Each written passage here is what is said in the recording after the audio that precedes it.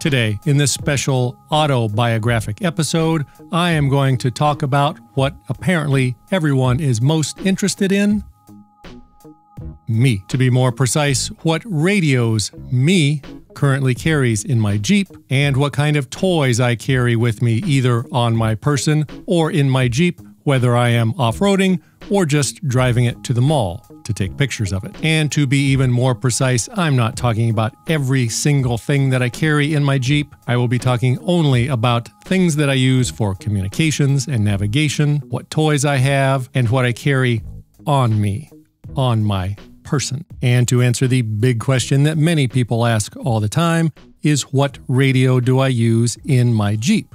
And the mobile radio that I currently use in my Jeep is a Motorola XTL 5000, connected to a Midland MXTA26 antenna. The XTL 5000 is a 110 watt radio, and it is not FCC Part 95E approved for transmitting on GMRS, so of course I only monitor the GMRS frequencies.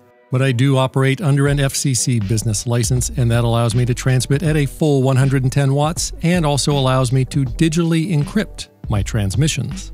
My wife has the exact same radio in her Jeep, so we can have private encrypted chats between us on those long drives home after off-roading. When I am in the Jeep and adventuring and I stop the Jeep and get out, I strap on this Motorola XTS 2500.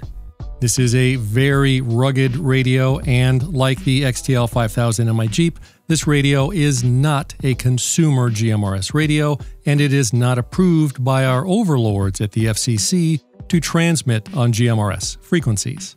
Just like the XTL 5000 in my Jeep, I have my XTS 2500 set up to transmit on GMRS in the event of an emergency.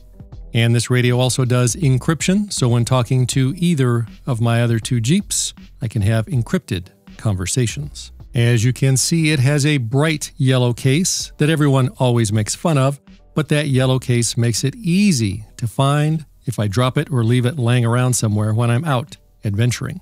Now, as many of you probably know, but sadly, many people actually do not know, when out off-roading and adventuring, there is usually no cell phone service, and often no repeaters around. So should an emergency arise, we are on our own. And that is why I just started carrying this in my Jeep every time I go out adventuring, a Garmin InReach Mini 2. This little baby lets me send text or emails from pretty much anywhere in the world via the satellites in space, and it also lets whoever is at home see exactly where I am on a map at any time. And it also has this little SOS button, which I can use to call for help from pretty much anywhere on the planet if I'm having a really bad day. Speaking of Garmin, I also have a Garmin Mini 2 dash cam mounted in the Jeep that records video all the time, so I can preserve my favorite off-road memories.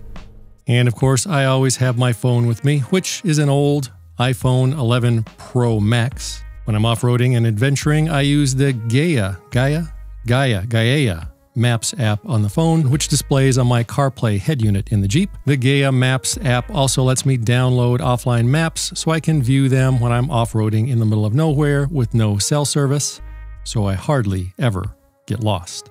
And I never leave the house without my trusty Sig Sauer P239 9mm lead tosser. I use this crossbreed Kydex holster that attaches to my crossbreed belly band for comfortable yet fashionable concealed carry, or if I'm driving, it fits nicely in a secure spot within reach.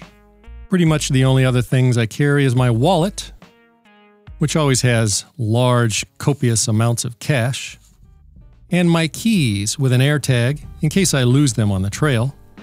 You would be surprised how many people lose their Jeep keys while off-roading. The last thing you want to do is lose your keys in the middle of the desert. You'll note that I have two Jeep keys, one for my Jeep, one for my wife's Jeep. And she also carries two keys, one for her Jeep and one for my Jeep. And that's pretty much all I carry with me when I go off-roading, adventuring, or down to the mall to impress the chicks. What do you carry? What am I missing that I should be carrying? What critical piece of equipment do I not have that I should? Leave a comment and let me know.